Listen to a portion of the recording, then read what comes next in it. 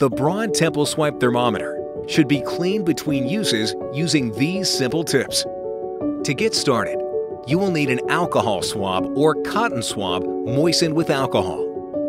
Carefully wipe the thermometer casing and measuring probe. Here are some helpful cleaning tips. Never let liquid enter the interior of the thermometer. Never use abrasive cleaning agents or thinners. Never immerse the thermometer in water or other liquids. Take care to not scratch the thermometer lens.